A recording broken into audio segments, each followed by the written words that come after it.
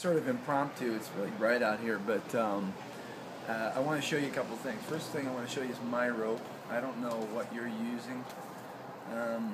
I'm using spot cord, but I actually paint my spot cord with a really light paint. So what I do is I use like a paint that isn't acrylic or anything, and I basically take it and put it on a sponge. And when I put it on a sponge, I then put water, so it's really very easy to go on the rope, and also allows you to be able to, so it's not too thick, because the last thing you want to do is get that, putting into your rope, and it'll be hard, and it'll never be the same. So here's the thing you also want to know. I'm using a 18-foot rope. Loop, the other guy I was in the show with, likes to use 17, and everybody has their own thing. At the end, I usually just do a wad of tape, because when you start flying around and you're doing stuff, you want to be able to have that. Some people use a knot. I find that hard to kind of get spinning in your hand if you're doing a lot of switching around. The Honda this one's different, and I'm going to clean the lens here. It looks kind of funky, but there we go. But here's the Honda. I actually have changed recently, but that's actually rubber. And I get this like really thin rubber, and I sew it in, and then I have my coin, which is actually a quarter. I like a kind of heavy one, and then that's what it looks like basically. I'm sure you know that, but I'm just letting you know what mine looks like. I now am back to leather, and obviously with your rollovers, anything that you do, this is a primary reason why you can do rollovers and do them really slow, because the whole deal is that that friction allows it to roll over slowly and then catch it. But here's the trick. Watch my wrist. The trick is that, first of all, I got to get this out of there. The trick is that you're going to have to learn to do more wrist, and I don't know what you're doing, so when you show it to me, I'll be able to assess it, but it's really a matter of spinning it. See, my hand look at my wrist. I mean, there's so much wrist there.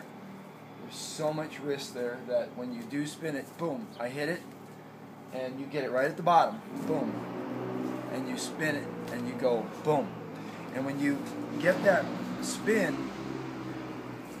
and you use your wrist, it really allows you to be able to kick it and let it roll over. Because I stop. Once I get it to kick over, you want to make sure your loop isn't too big, because if your loop's too big as well, then you're going to wind up having, it's not going to roll over well. So that's about the size I use, and boom, it rolls over.